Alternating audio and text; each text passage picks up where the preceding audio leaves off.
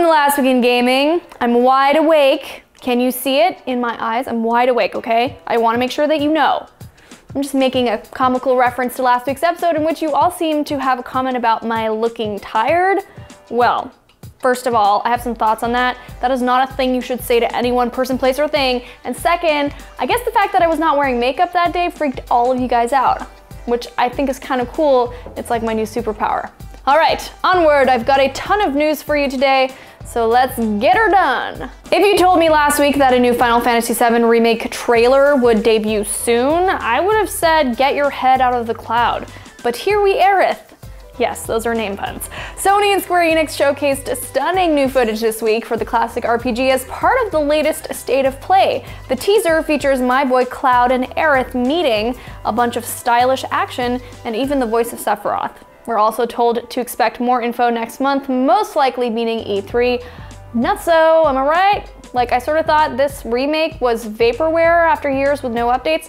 Now, as to whether I think it will be releasing anytime soon, if the history of Square Enix is any indication, I'd say you better not get your hopes up. Now, Square Enix isn't the only company getting out front of E3. Ubisoft has unveiled Ghost Recon Breakpoint, which looks rad, but sadly isn't a sequel to Point Break. Wah wah.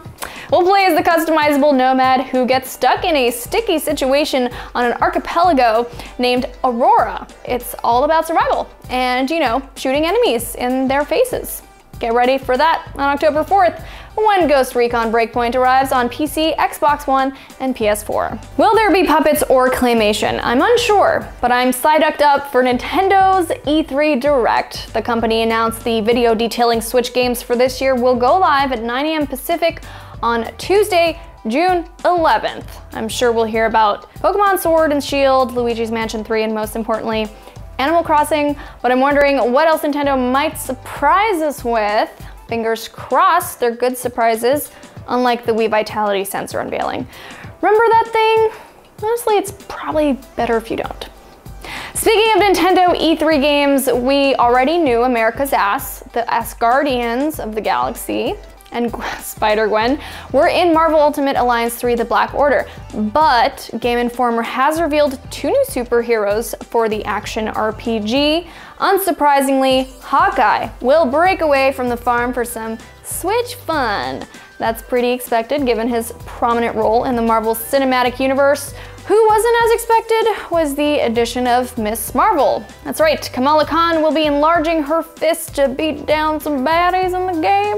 Oh yeah, needless to say, my anticipation is growing, and so is my new superpower, which you may see again at some point in the future. Keep a lookout. Fortnite Season 9 has landed, and per usual, the map has seen some considerable changes.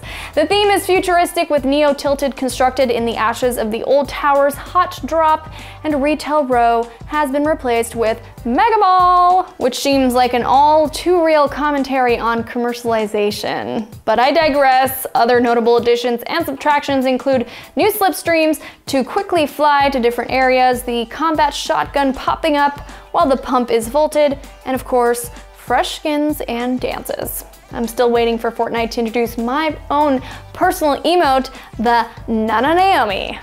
I promise I won't sue. Since we're already babbling about battle royales, Apex Legends may Octane run over to mobile. Eurogamer says that Electronic Arts is in negotiations to bring the fast-moving game to mobile, though no specifics were given. If I had to guess, Apex Legends would look a bit different on smartphones, similar to how PUBG Mobile is its own thing. I can't foresee this working similar to Fortnite, but I have no trouble admitting I could end up being wrong, and that might actually be nice. Loot boxes are the bane of our gaming existence, yeah. And no, I'm not talking about the Batman villain. Open up a dictionary sometime, okay? Anyway, as you know, we've spoken quite a bit about loot boxes on this show, and for the most part, none of it really had to do with the United States. Well, how the turntables. US Senator Josh Hawley has introduced legislation in the United States that would prohibit loot boxes as well as other pay-to-win microtransactions in games for kids. This, according to Kotaku. The bill is called the Protecting Children from Abusive Games Act. Personally, I'd call it the Please Protect My Wallet Act, but you know, to each their own. Holly has said in a statement, when a game is designed for kids, game developers shouldn't be allowed to monetize addiction. And when kids play games designed for adults, they should be walled off from compulsive microtransactions. Game developers who knowingly exploit children should face legal consequences. Now, the Entertainment Software Association has already responded, mentioning that parental controls are in place for platforms to stop these transactions from happening, but I don't think that rebuttal is gonna stop this thing from happening. It's gonna get pretty interesting.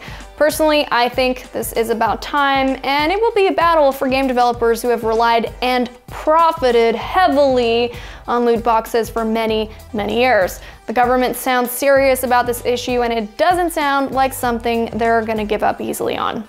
Time will tell how this all unfolds, but ultimately we just want fair looting systems for all. Right, dudes? Years after inexplicably not allowing EA access on PlayStation 4, Sony has changed its tune regarding the subscription service. Polygon reports EA access will be available on PS4 this July for the standard $5 a month or 20 buckaroos a year. The service offers a selection of games, 10% off digital EA titles, and even play first trials.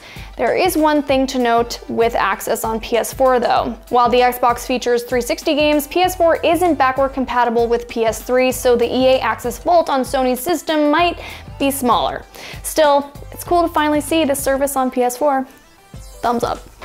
He might be bad at retiring, but he's insanely good at killing, and now we'll get to experience that in video game form with John Wick Hex. The action strategy game will come from developer Mike Bithell, who previously made Thomas Was Alone Volume and Subsurface Circular. My only request at this point, let us pet the dog, dang it. I'm still sour in this regard about Jon frickin' Snow. He truly knows nothing. I mean, pet the darn dog. Do it. Before going, I'm curious, who all is catching Detective Pikachu this weekend at the theaters? And who are you choosing to go with? These are very important questions. Answer in the chat or in the comments. And that's it for this week. Everyone, if you liked today's show, as always, please show it with a sub, a like, or a comment. I'll be back next week on a mission to deliver the news in the very best way. And I may just bring out that superpower of mine that I told you about earlier, so prepare for a major freak out. I'm just kidding, it's not gonna happen. See you all next week, guys. Bye.